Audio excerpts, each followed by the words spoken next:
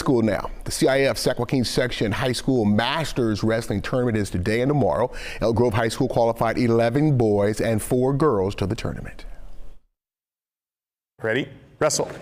After winning another league championship, the Elk Grove Thundering Herd is now headed to the Masters Tournament. Off your knees, forward.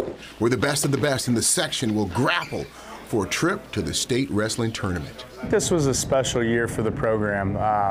Looking at the previous 19 years, we have won the league every single year up to this year, so this was our 20th consecutive league title. So I think coming in there was a lot of excitement. And that excitement was fueled by winning an area first 20th consecutive league championship. One of the girls on the team is senior Loretta Lopez. I think I've been wrestling like 6 to 7 years, and I fell in love with it because my older brother wrestled, and like I went to his practice and it was just so intriguing to me. So I was like, I have to do that.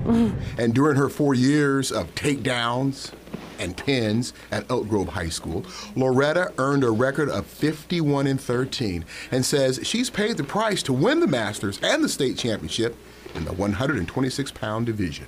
This year I've been lifting in the mornings at like 4:30, going to school, like completing all my work, maintaining straight A's, and then also going to this practice and then going to like an extra practice after. Elbows in, elbows in. One of the 11 boys from Elk Grove High School that qualified for the Masters is senior Nolan Frank, who has also wrestled on the United States national team during the past 2 seasons. First time, I won 1 match out of like the 8 that I had. I lost all my matches in freestyle. I won about 1 match in Greco, and then next year I won about 2 matches in freestyle, and I won 4 in Greco. And the dreams for Loretta Lopez and Nolan Frank are pretty much the same.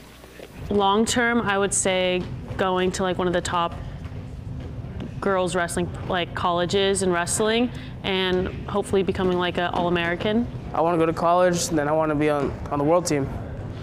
So to be on the national level, then I want to get on the world level and be a world champion. So far, they're headed in the right direction because on day 1 today, Loretta Lopez, she qualified for the semifinals. Nolan Frank, he won his first and only match of the day.